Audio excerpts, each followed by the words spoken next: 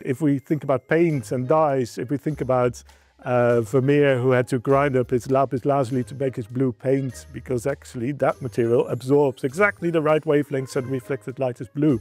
But then in around 1800, there was a French scientist who was given the task to develop an alternative to this very expensive paint. And he discovered, with lots of experimentation, he discovered cobalt blue as a dye, as a pigment, which is my favorite color. And I love the Vincent van Gogh paintings that use all that cobalt blue. They experimented also with arsenic, and they did it with different temperatures. The sort of chemistry, which is also alchemy. So it's maybe not a world-shocking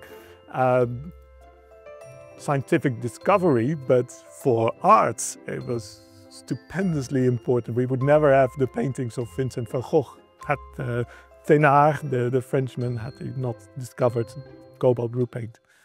I would have liked to sit with him in his lab and stir some of the pots and put stuff in the furnace, that kind of thing.